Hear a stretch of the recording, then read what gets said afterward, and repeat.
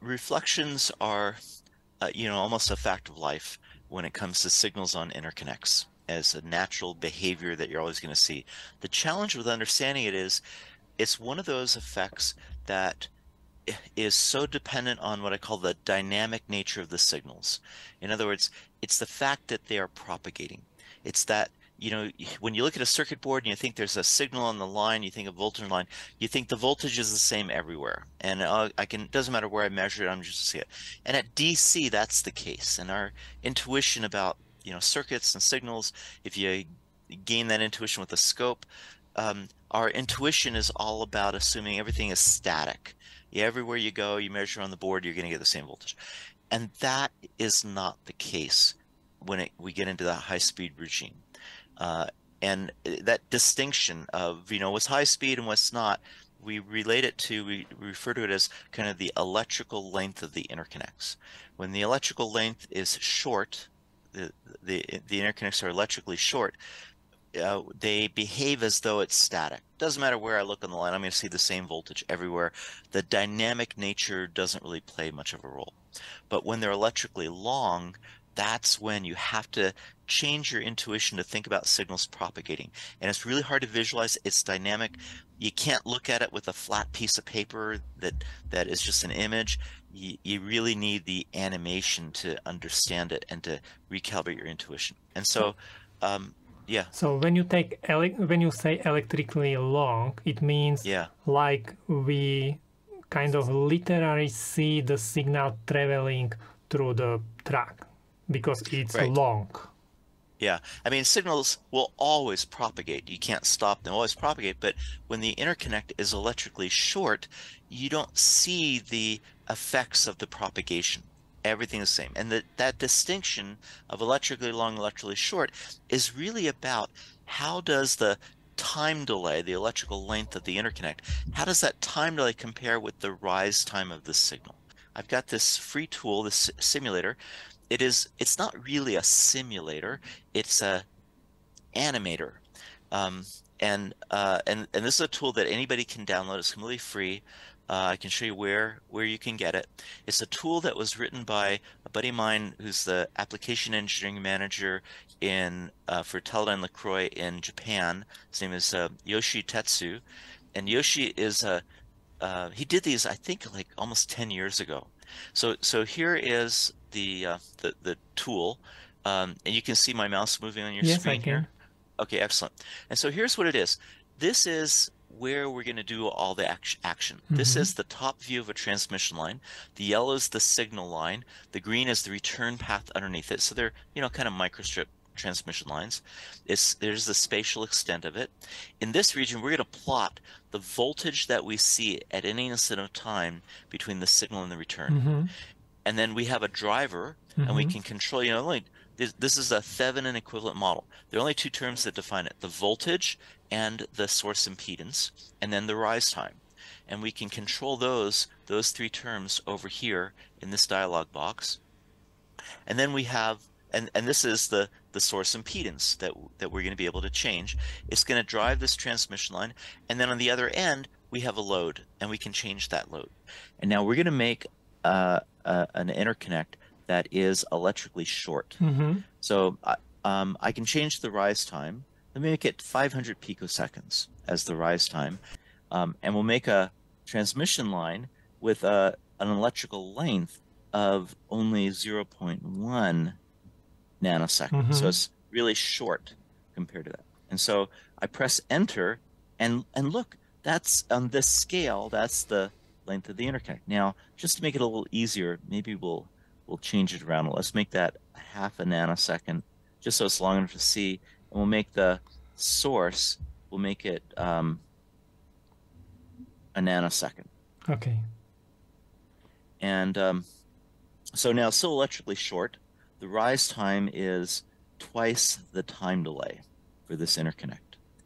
And now what we're going to do is we're going to send that signal in, and we're going to look at the voltage on that transmission line, everywhere on that transmission line, plotted up here as that signal turns on. And it doesn't really matter what the source and the load is, but let's make it a little bit larger so we can see it. I'll make it 2 volts. And okay, and now let's run. And I always tell my students, before you push the run button, always anticipate what you expect to see. This is rule number 9. And so we've got this long rising edge that's going to be turning on slow compared to the time delay. And so, we should see, most of the line about the same, we'll see a little bit of the slope there, but mostly the same voltage. So let's see if that, so we see, so we're going to turn it on and watch. And so here is that voltage going up. And yeah, there's, if you blinked, you missed it. So let's do it again. So there it goes. We'll do it again. We see the whole voltage line going up. And if we made that line shorter, electrically shorter, because it was only like 50% now, but let's go make that line even shorter. I don't know if I can make the rise time longer. Let's see. Let's make it 10,000. Put there 10,000. Can you do? Yeah. Or here's 3,000. Make it okay. 5,000. 1, 2, 3. Okay. And now, so the rise time is 10 times the time delay. So now we're just going to see the whole line go up at the same time, right? And so here it is. And so you can see the voltage on the line going up, but every point is the same.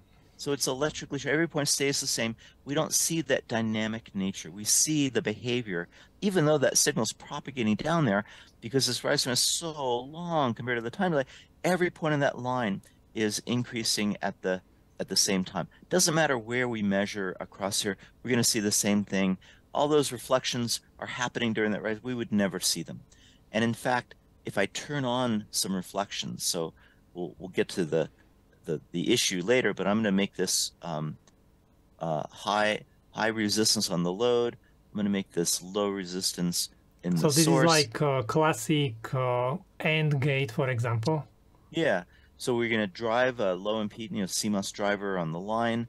We're going to have an open at the end, and we're going to do the same thing. We're going to look at the signals on every point along the line. But we're going to have reflections now. So let's watch and see the impact, but it's electrically short. So here it is. It heads back. Now you can see that the voltage on that line is just continuing to go up. It's just this linear slope here. It's just increasing. All those reflections are happening, but they're happening, while the signal is rising up, and they're all smeared out, and we don't see the impact of the reflections. So this is what we're used to thinking about. This is where our intuition is for electrically short interconnects. This is what we learn in high school. This is how we think about when we look at the signals on a line. You probe with the scope, and you measure the voltage the same everywhere along that line. And that's that behavior. These reflections are happening, but we just don't see them. Yeah. Okay, I would like to say, basically what we are looking at, it can be, as I said, like standard AND gate, because I think they have like 3 to 9 nanoseconds rising edge. So we are testing 5 nanoseconds. And the track length is 0.5 nanosecond. So if we put it into dimensions, it is what? How long? What do you think? So it's roughly about 6 inches per nanosecond. So and it's half a nanosecond, okay, so it's 3 inches. 3 inches. Yeah, so 3 inches it is. So this is. I don't know how many centimeters. I will put. 3 inches is about 8 centimeters. 8 centimeters. Like so yeah, it's like this. Yeah, you know what? I have a board here that is almost exactly that. Maybe I don't have my board here. I mean, this is almost exactly the same as one of the boards I do for my students. We do in our class. Here's a board. This is a little microcontroller board, 3 inches, and it's got so a lot of the drivers on this is a 10-year-old chip. A lot of the drivers for the microcontrollers are 3 to 5 nanoseconds. In fact, 8 to 10 nanoseconds in some cases. So that's basically this example here for this board, and that's kind of the typical board that we're used to thinking about when we look at a board, where the rise time is long compared to the electrical length. So that's the reason why before we didn't really had any kind of special problems, even if designs were not perfect, because it was so slow that we couldn't really see this kind of reflection problems or something. And when we talk about you couldn't see any problems, specifically reflections and transmission lines, because there are other problems that we absolutely do see with boards with traces that short and rise times that long. Different set of problems. Okay. But reflection noise, we're not used to seeing, and we're not used to thinking about, because the interconnects are electrically long. But when we start talking, for example, about DDR4 memories or something, then suddenly the rise time is much higher. I don't know exactly what, but it's... Yeah, it's typically like 0.3 nanoseconds. And so we'll look at that one next. And so, but now when we make it electrically long, now it's really the dynamic nature of the signals we have to pay attention to. So let's make the interconnect a little longer, just so we can see it. So we still have one part. We're going to make it, let's make it 2 nanoseconds long. So here it is, 2 nanoseconds long. So it's 12 inches or like... Yeah, 12 inches, right. And I just made it 12 inches or 2 nanoseconds because on this screen, I want it to be long enough we can see some detail. And it's scaled for, fixed kind of length. And now let's make the rise time a little shorter. So we'll go to 300 picoseconds. That's the DDR4, 3 and 4 kind of rise time. And for now, let me make it no reflections. So we'll turn reflections off. We'll do that by matching the impedances at the source and the load. And we'll talk about that in a minute. And now we're going to launch that signal into the transmission line. And now it is electrically short compared to the time delay of the interconnect. And so we're going to see that signal as it propagates. And we'll see the dynamic nature. So here we're going to turn it on. We're going to launch that signal at the beginning. And look, there's that edge as it's propagating down the line. It is dynamically, we can see it moving. It's going to probe that interconnect along the way. So, and this is kind of ideal connection, because this is how we would imagine traveling the signal if there are no reflections, for example. Right. And I use that term ideal. Everything in this simulator and everything in a simulator is always ideal. In other words, the behavior is exactly the way it is based on the properties of the structures that we design, not on the real world, but on the models. And so everything in a simulator environment is ideal. It's up to us when we build the circuit to try to add some of the effects that we'll see in the real world. Okay. But it's always, simulation is always ideal by definition, because every structure is mathematically defined in an ideal world. But here is a really well-designed interconnect. This emulates a well-designed, we got really good source impedance match, and we got really good far end impedance match, we got uniform line. And so all we're going to see is that signal, once it's launched into the transmitter, it's going to propagate.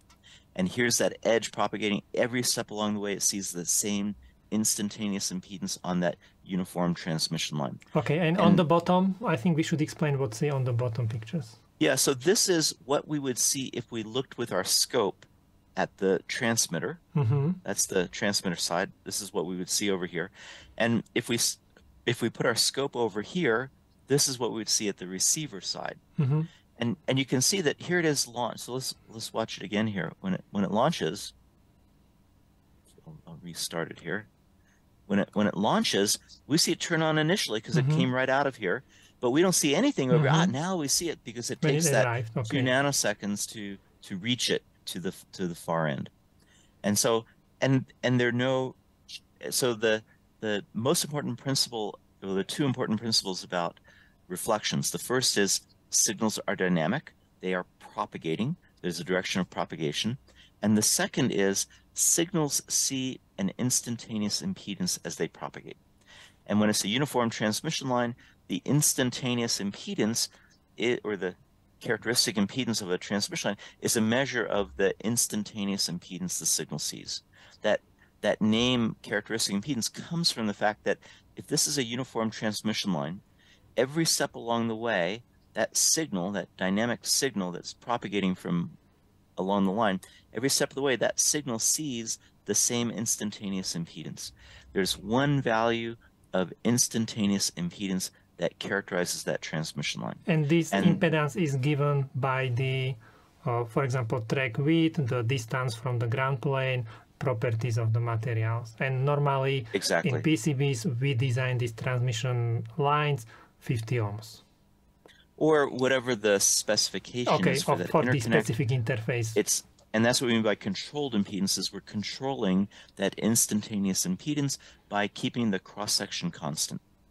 Yeah, I would like to point out 50 ohm impedance is not 50 ohm resistance, because some people, they don't, they kind of get lost in this. And you're absolutely right. And part of the confusion in our industry is we get lazy in the names we use for the effects, and we use that term impedance too often without specifying which kind of impedance are we talking about. And unfortunately, there are like 5 different impedances, and if we don't specify the preface of which type of impedance, it's really confusing which one is it. And this is, we talked about instantaneous impedance, the impedance the signal sees. That's not the same as the resistance of the line. And it's also not the same as the input impedance. And it's also not the same as the frequency, the impedance in the frequency domain. All of these are different, and they all refer to different things. And we have to be very careful which impedance we talk about. And it's different from characteristic impedance. And so the signal, as it propagates, when we watch it propagating on that interconnect, this signal, this edge, sees the instantaneous impedance. Very specialized kind of behavior. So yeah, let's have a look like on buffer example. We have a buffer or the AND gate with low impedance output. Usually I think it's like, you say like 10 ohms or something. Yeah, so let's make the receiver high impedance. So that's what is normally on gates. Usually the input is very high impedance. Right. So this is the input gate of a CMOS receiver, high impedance. So we'll make that high impedance, and we'll make the source impedance 10 ohms. But we'll still keep the transmission line 50 ohms. Okay, so we'll get something going on at the launch here. And so not all, because the signal, when it launches in it sees 50 ohms. That's the instantaneous impedance. It looks like a resistor, and so we get a voltage divider. We get 10 ohms into 50 ohms, so we get a fraction of this voltage here. What, 5/6 of that voltage launched into the line. That's what propagates. It sees that constant impedance, nothing, no change, no change, no change. Suddenly it sees a high impedance, and that's when we get a reflection. And it's going to head back, and it's going to see 50, 50, 50, 50, and it's going to see a low impedance. Now the sign changes again, and it's going to bounce back and forth. And just to watch that dynamically, we got it 2 nanoseconds long. Let's watch that dynamically. So we know we're going to see the signal launched, propagating along. That's great. That's great. It sees a high impedance. It's going to reflect. We get a reflection heading back. Now we get another reflection heading. That's negative. That negative change comes back over here. We get that negative change reflects again. Hits here, changes sign, reflects. Oh my gosh, it's bouncing all around. And here's what we would see at the receiver. We see the high and low, high and low, high and low, high and low. So why is it reflecting? Why does it reflect? Okay, how come when we went from 50 ohms to a high impedance, why did we get a reflection? Yeah, okay. I have 3 answers. The first answer is a very flippant answer. It's to prevent the universe from exploding. If there weren't a reflection, then the universe would blow up. So that's the flippant answer. The other answer, the 22nd answer, is it does it in order to match 2 important boundary conditions, 2 important conditions that electric fields and currents have to, or voltages and currents have to describe. If they didn't behave this way, the universe would blow up. And the third explanation is a little bit more involved. It's really about, in order to match these boundary conditions on the ends, when you calculate, okay, what's the voltage on both sides? What's the current going in, coming out? When you solve for that, that's where you see, oh, there has to be a reflection to balance those behaviors. And that's a little bit of involved calculation. I'll show you 2 places where you can get that. One is, I wrote a textbook with Artec on kind of designing transmission. Actually, I have a couple textbooks where I go through this. I have a textbook with Prentice Hall on signal and power integrity simplified. And in the chapter on reflections, we go in detail walking through how to think about reflections at the boundary and where that reflection coefficient and reflected signal comes from. And then the last book I did with Artec on transmission line fundamentals, transmission lines 101, characterizing, designing, measuring. I have a whole chapter on why are there reflections and how do they arise.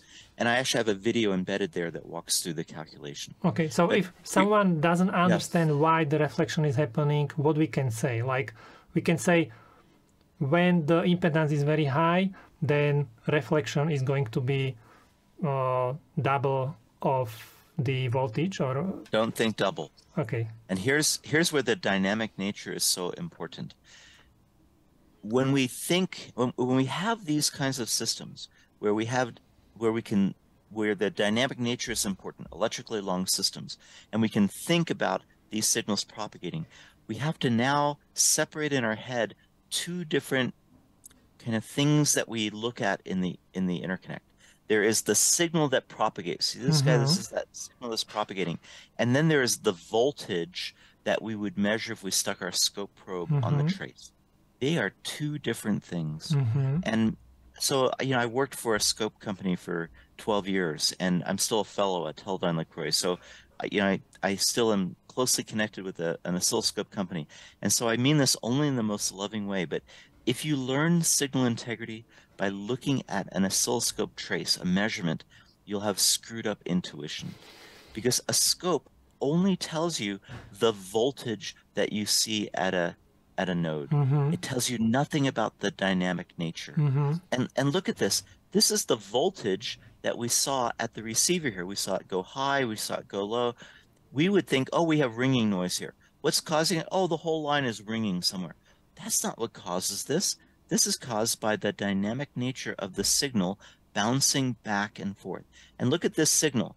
As this signal, here's that edge that's propagating. That edge is what's propagating. That's not doubling or halving. It's changing its amplitude. It's the signal the voltage that we would measure on a scope trace. That's what doubled or changed based on the reflection. So we really want to be thinking about the reflected signal and the voltage that we would measure. Let's take that example that we just started here. Here's the example. We have a 50 ohm line over here, and we have an open effectively over here. And we're going to send that about a 1 volt signal down this transmission line. Let's watch it. And then I'm going to see if I can. We have 2 volt. Well, not all of it gets launched in there, but let's just pretend it's 1 volt, easy to calculate. So here it is. Here's that 1 volt signal going to the transmission line, right? Now, before it hits, I see a 1 volt signal propagating this way. Okay. When it hits, it's going to go from 50 ohms to basically an open, really high impedance. How much is going to reflect? And there's a different answer between how much is going to reflect and what am I going to measure here with my scope probe. How much reflects? So 1 volt goes in. How much reflects? How much of that 1 volt reflects from everything will go back? Everything, right? Yeah. So it's 100%. It's like hitting a wall or something, and then it just goes back. It's like hitting a wall. Everything reflects. So 1 volt goes in. So 1 volt is going to reflect. So the signal that I see reflecting is going to be a 1 volt signal. Okay, I understand. But the voltage that I measure here with my scope probe, I'm going to see 2 waves. I'm going to see 2 signals.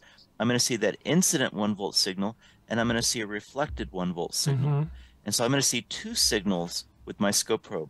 I'm going to see 2 volts. So let's continue that. So it hits the wall, reflects. And so my reflected signal that's propagating this way is still a 1 volt signal.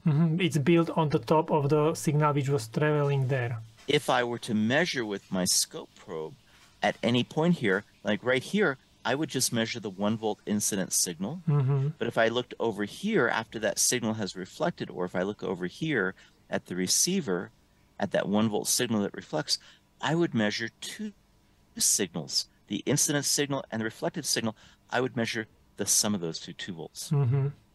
And that's the difference between the dynamic nature of the signal propagating and the voltage that I measure with my scope probe.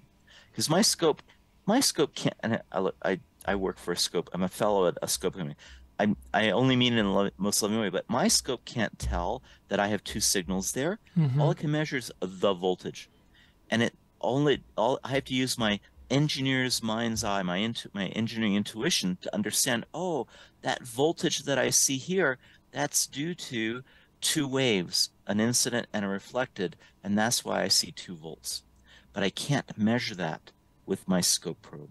Okay. I have to use this kind of a simulation to help me see under the hood what's going on. So why it will, by the end, it will just go a little bit down and down and down and down, and then it will just, right. It will be stable. So let me, given how long this is, we don't have enough time to see it settle down. So let me make it a little shorter so we can see all the reflections die out and get me a steady state. So I'm gonna make it 1 nanosecond, and now we're gonna watch those reflections happen. And so we've got the signal launched. We get a reflection. Most of it reflects, heads back. Now it reflects again, but it was a negative. Here it reflects again. It's going back and forth. And so we see every time it hits here, so we didn't talk about that part. When we go from a 50 ohms to an open, it was everything reflects, reflection coefficient of 1. But when that reflected signal, let's watch it here. When that reflected signal hits the low impedance, we go from 50 ohms to low impedance, it's the sign of the reflection is negative. And let's look at it this side so we can see it a little bit better. So I'm going to make the load 10 ohms, and we're going to watch that signal hitting the low impedance over on this side so we can see it. And so we're going to send a 1 volt signal going in, and the voltage that reflects is going to be, well, it's not going to be, well, actually, you know what? Let's make this load 0. So now we got a really low impedance, right? What's the reflection coefficient when we go from any impedance to 0 ohms? What do you think that reflection coefficient is? Everything's going to reflect, but it's going to be negative. Yeah. It's -1. So 1 volt goes in, -1 volt's going to reflect. Let's see if we can simulate that.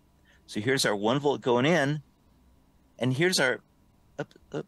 I didn't stop it fast enough. There's our -1 volt reflecting. Let's try to do that again, and I'll try to stop it to see it. So here's our 1 volt going in.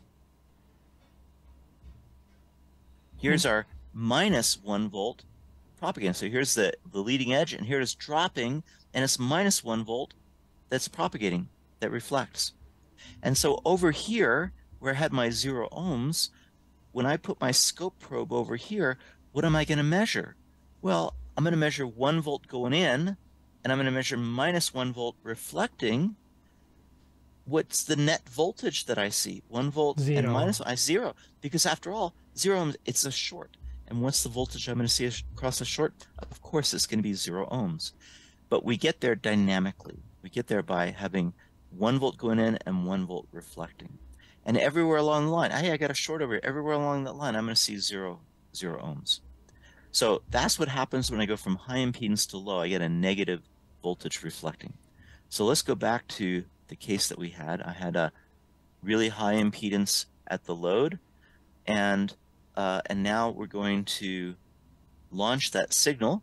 We get most of the signal launched. We get it all reflecting positive. Comes as we get a negative reflection, heads back. That negative voltage reflects, all of it negative reflects, heads back. Negative voltage going into a low impedance, it changes sign, reflection, and it becomes positive and heads back. So we get a positive voltage, hits here, reflects, heads back, reflects here. We get a negative voltage, and that gives us the ups and the downs. Let's watch that dynamically. So and here's it goes that positive lower and voltage. lower and lower because smaller and smaller. Because the impedance on one side is not really infinity, and on the other one is not really 0. Well, it's not really, it's 1 here, but it's not really -1 when it comes on this side here. It's -0.7 or something. But you can see the amplitude is decreasing, and if I wait long enough, those reflections, they all die out, because this is not -1, this is 0.7, and every time it reflects, I get a 0.7 reduction, and so we get that steady state. if we wait long enough. And you can only think of that because of the dynamic nature of the signals reflecting back and forth. Okay, and the this tool is frequency really, of really this valuable. is basically related to the length of the track. Right. This time delay here, so it goes down. I see it. That's where I see it arriving. It has to go down and back for me to see a change. So this is a round trip time. And then this is another round trip time. And so going down, back, that's 2 round trip times. So the time between the peaks, 2 round trip times, 4 time delays. And that's what's related to the ringing frequency, is 4 time delays. And if I make that interconnect really short, so it's 1 nanosecond, let me make it 0.3 nanoseconds. Now it's equal to the rise time. Well, it's not, short here, but now those reflections are still going to happen, but they're kind of smeared out within the rise time. And so I don't see them very well in the rise time. And as I make that electrical length shorter and shorter, they get more and more smeared out, and I don't see them. So now I'll make it 0.2 nanoseconds. And let's watch those. The dynamic nature is still happening. We're still getting the reflections back and forth, but it's smeared out over that rising edge, and look, the amplitude is dropped. And if I go and make it 0.1 nanosecond, now I'm starting to get electrically short because it's short compared to the rise time. Look, I hardly see those reflections anymore. They're always happening. It's just when it's electrically short, they get smeared out. So now the question is, what if we need to have a long track? So how we are going to get rid of these reflections? Okay. So now comes the if we're electrically long, we'll go back to our 2 nanoseconds. If we're electrically long and I have a low impedance driver, how do we eliminate the reflections? And always when we have a problem, we always want to ask, what is the root cause of the problem? And that's always the source of how we fix it. And the root cause of these reflections, it's not so much we have a reflection, but we have multiple reflections. We have 2 reflections, because that signal propagating, a reflection causes that signal, some of it, to change direction and go back to the source. But I don't care about the source. I care about what I see at the receiver. That's all I care about.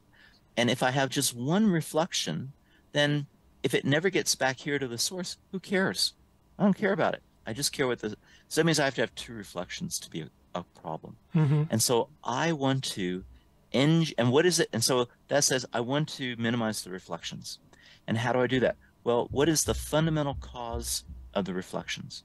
And the fundamental root cause of reflections is a change in the instantaneous impedance. So it's the difference between, like, it's 50 ohm, 50 ohm, 50 ohm, and suddenly there is nothing, or suddenly there is short. That's what makes the reflection. Some change, right.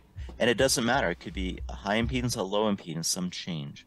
And of course, the magnitude of how much reflects depends on the difference in impedance. And so if that's the root cause, it's caused by a change in that that's where the dynamic nature and that instantaneous impedance concept is so important. If it's caused by a change in the instantaneous impedance signal sees, then it says the way you fix that problem is you don't change the instantaneous impedance. We need to fake the signal into seeing no change in the instantaneous impedance. And one first thing you do is, that's why we use controlled impedance. We don't want to see a change along the way. The second way is, there's absolutely guaranteed to be always 2 places where there's going to be a change in impedance. One at the launch and one at the receiver. So let's look at the receiver. So here I see 50, 50, 50. All receivers, they're high impedance. And so I see a change here. What can I do over here to fake the signal into not seeing a change in the instantaneous impedance? We would like to have their 50 ohm impedance. I want 50 ohms. And now comes that, well, what's the instantaneous impedance of a resistor? If I step on a resistor between the signal and the return, connect a resistor between signal and return, if I step on a resistor here, what's the instantaneous impedance I see of the resistor? Resistor value. It's the resistor, it's the resistance. Yeah. And so if I stick a resistor here of 50 ohms, so I'm going to make my load here 50 ohms, Now, signal sees 50, 50, 50, 50, 50, 50, 50, 50, 50, 50. Oh, no change in impedance, no reflection. So let's watch that. So here's that signal. Oops. Here's that signal propagating 50, 50, 50, 50, 50. Oh, no change in impedance, no reflection. Done. Problem's fixed. Eliminated. In memories, for example, there are 50 ohm termination resistors. And in a lot of other circuits. I'm not saying this is the only way or do this all the time. This is one solution. Now, but wait a minute. Doesn't that decrease the signal? Not the signal that's launched into the transmitter. Once it's launched into that line, it sees 50, 50, 50, 50, 50, 50, no change. But now, what is that signal launched into the transmission line? Well, I use a low impedance driver. And I said it was 1 ohm, or, I said a 2-volt signal with 10 ohm impedance, 10 ohm source impedance. We got a pretty hefty, we got 5/6 of that voltage launched in that line. Suppose that my source resistance was higher.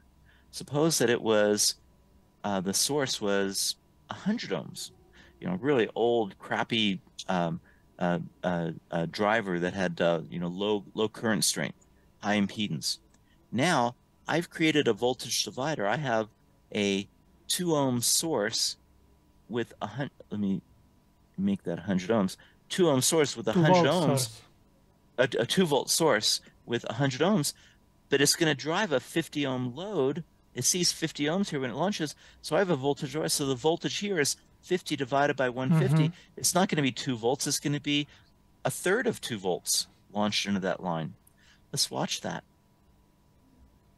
So here's that smaller voltage launched in that line. It all propagates. I see it here, but I get less voltage launched in that line. I think the bottom graphs also show it's lower because I think the gray tracks are these are the same.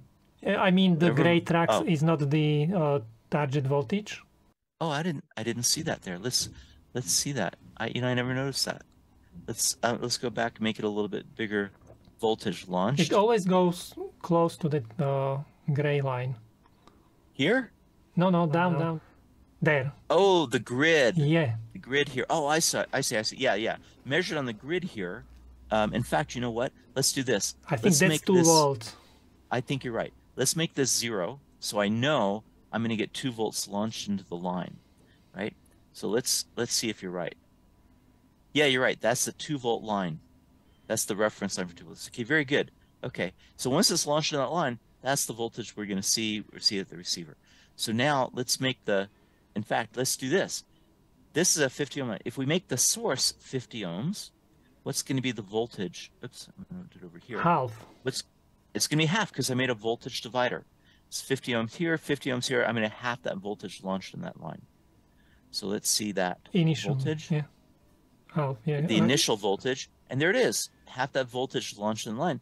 But once it's launched, whatever it is, it's going to propagate. It's going to be 50, 50, 50, 50, 50. No change, no reflection. We see the 50 ohms. And so it's whatever voltage gets launched, that's what we see. But as we change the source impedance of the driver, depending on what the transmission line's input impedance, the characteristic impedance line is, that's going to determine how much of that voltage is launched in the line. And if it's a really bad driver, sorry, do it over here. It's a really bad driver, and that's 100 ohms, then I get a smaller fraction of the voltage launched in the line. There it is, the third of the voltage launched in that line, but I see the whole thing over here. So this is how we prevent reflections, one way. It's called far-end termination. But it also drives a lot of current, I guess, 50 ohms. Hey, welcome to the real world. Yeah, you're right. And so that's why it's one way of doing it. Another way is source termination. So let me make my load really high. So I'm going to go back, make that really high. So this is like standard input, high impedance input? Without doing anything. So I'm still going to have a reflection there, but when that signal reflects, it's going to propagate down. And now let me manage the reflection from this side. Let me manage it at the source. So I want the source impedance to be 50 ohms. So now when that signal reflects, it sees 50, 50, 50, 50, 50, 50, 50, no reflection. And we can do this, for example, if we know our driver or our output is 10 ohms, we just add 40 ohm resistor. There you go. And we will have 50 ohms. But we get half the voltage launched into the transmission line because we have the voltage divider. But I don't care because I get that half that voltage reflecting, it heads back, it gets terminated. And so what do I see at the transmitter? I see an incident signal of 1 volt plus a reflected signal of 1 volt. I see 2 volts. Wow. And that's how we get it. So on that note, let me leave you with one last comment. And that is, anybody can download this tool, and I'm going to show you where to get it. So I'm going to bring up my browser. This is also important to say, like, when you measure this kind of signals, you really would like to measure it where receiver is. Yeah. You want to see where the receiver is, right? So if anybody wants to get this tool and download and play with it, it's completely free. You go to the Teledyne LaCroix Signal Integrity Academy, and you just do a search here for, let's see, TDR animation, and let me see, I'm gonna move my thing out of the way here. We do a search, TDR animation, and let's see, and here it is. So this is, I do a bunch of videos here, but here is the Yoshi's animation. You click on that link, and here it is. This is all completely free. There's a little video I did that shows you, walks you through how to use the tool, and you come down here and you click this and you download it, and it's an executable. Okay, and everyone can experiment with these reflections. Everybody can experiment with it. This little video here will walk you through how to use it, just like we did here. And we'll, maybe another time we talk about reflections, we'll use it again. It's a great little tool to play with and understand and kind of gain intuition about the dynamic nature of signals and how the dynamic nature and that change in instantaneous impedance causes reflections and what we can do about it. Thank you so much, Eric. I'm sorry for keeping you so long. You only have 3 minutes. Always a pleasure, and look forward to chatting the next time on another exciting topic in signal integrity. Thank you so much, Eric. Okay. Thank you. Bye-bye. Bye. And that's everything. Thank you very much for watching this video. By the way, we are preparing some very interesting tutorials, so if you don't want to miss them, hit the subscribe button. If you want, you can also check out our Federal online courses, where you will find everything important from basic board design up to advanced hardware design and PCB layout. The link is in the description. That's all for this video. Thank you again. Don't forget to leave your comments, and see you next time. Bye.